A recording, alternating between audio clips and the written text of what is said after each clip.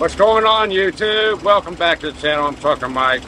Today's video, we're going to do a video on this bad boy right here and some other tools that you might want to keep on your truck. At least I keep in my truck to fix minor issues.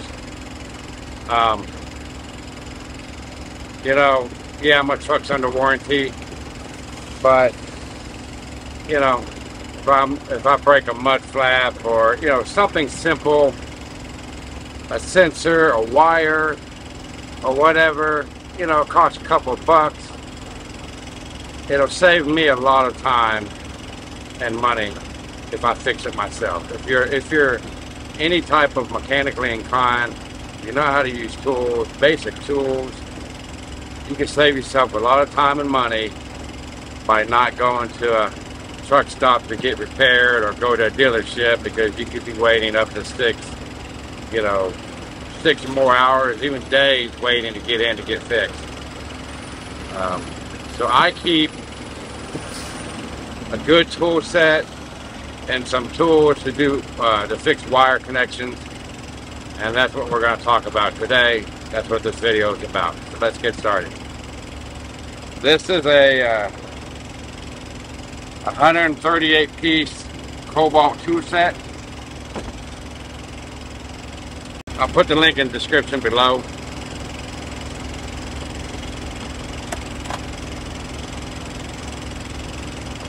But this is what it looks like. It's got your metric sockets, it's got your interior sockets, it's got your basic wrenches. Now I do have a full set of wrenches in my box over here. They're the big ones. I'm not going to get those out, but I do have them. But this has all your basic stuff.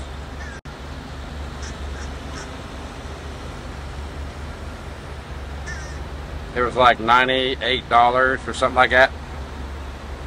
But it's got 3 different socket wrenches. It's got your 1/4 inch, it's got your 3/8, and it's also got a 1/2 inch.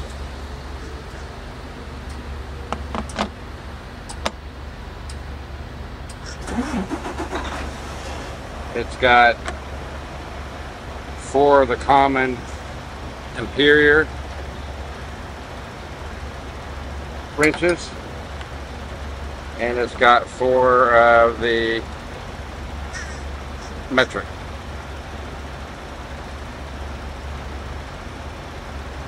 It's also got a little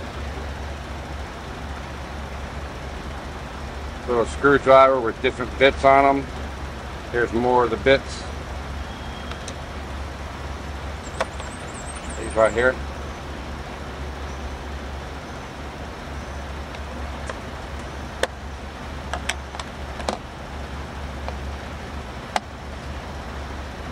And when you get down, you just push them back into place and they lock in. It's got a couple of extensions. It's got spark plug, which we don't need, but it's got the short sockets. It's got every basic socket. I mean, obviously if you need a big one, you know, this kit's not going to have it. You know, the bigger size is up to a 1 inch, you know, whatever. But this is going to have your most common sockets. It's even got some deep sockets right there. Let's see what else. It's also got hex keys, metric, and interior. Those come in handy.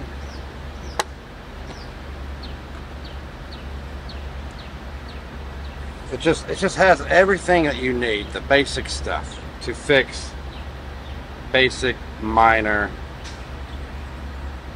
issues. And then it folds up, locks into place,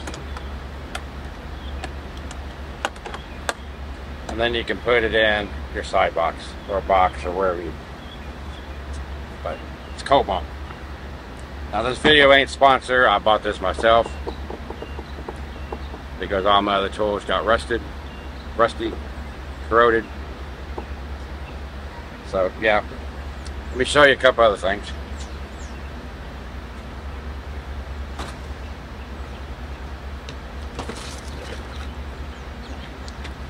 Now I also keep this little, looks like an ammo box, but it's not.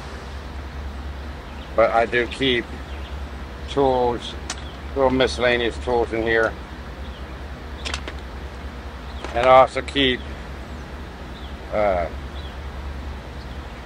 little kit to splice wires, different sizes. If you're always going to have wire problems. And if you can spot it, fix it yourself, it's a good idea to keep a kit like this in your truck so you can fix wires yourself. Show y'all that. That's what the kit looks like.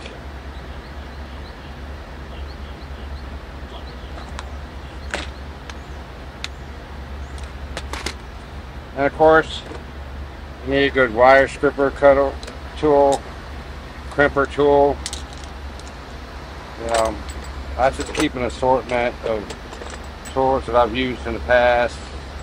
Screwdrivers, smaller screwdrivers, just all different stuff. It's good to have.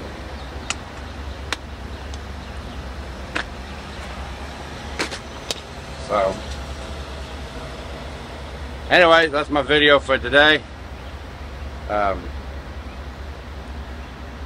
If you keep tools on your truck to do minor repairs, you're going to save you a lot of time and money.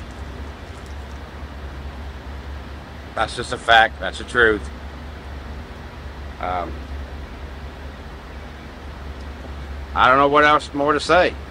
I mean, it's just especially when you come across places and you have to pick up a trailer and it's missing a mud flap but the hanger is still there.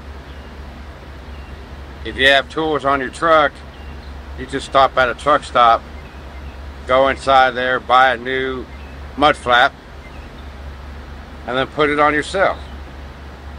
If you drive for Prime like I do, you call your road assist, they're going to pay you for doing that.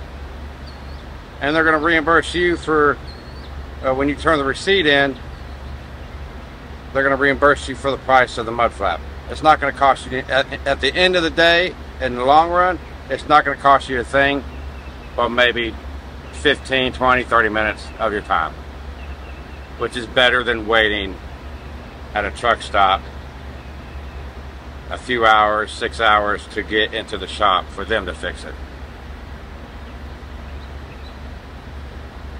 Just don't be lazy. But that's it. Thank you for watching this video. If you like this video, like, comment, subscribe, and I'll see you in the next video.